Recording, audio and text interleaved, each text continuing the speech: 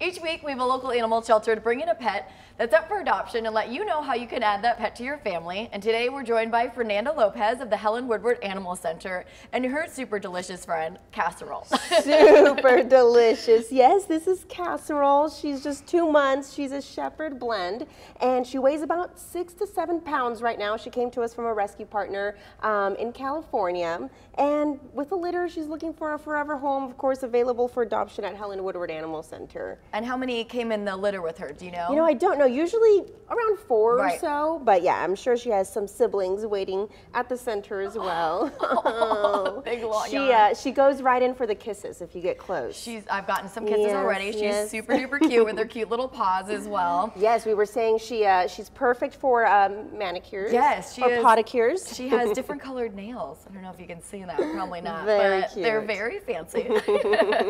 And you guys have an event coming up for Thanksgiving. I mean, we're talking about casserole already. I know we're all ready for the turkey, but these little guys, they got to do a workout first. Tell us about your event going on. So on Thanksgiving, we team up with the Del Mar races, the racetrack, and our puppies will be doing the race there. So they do the famous puppy race, and this is part of the family fun run on Thanksgiving. So families can sign up to run a mile around the racetrack, and of course funds are raised for Helen Woodward Animal Center. Lots of crafts, activities for kids and families, and to top it all off, you see our amazing reindeer puppies. We have Dasher, Prancer, Dancer, all of them. They're going to be, you know, getting ready for that puppy race, and it's the most adorable thing to see. So all the puppies that are racing are up for adoption, is that correct? Yes, they will be. And how far do they run? It's not the mile, It's pretty short. Okay, It's I really, was gonna say.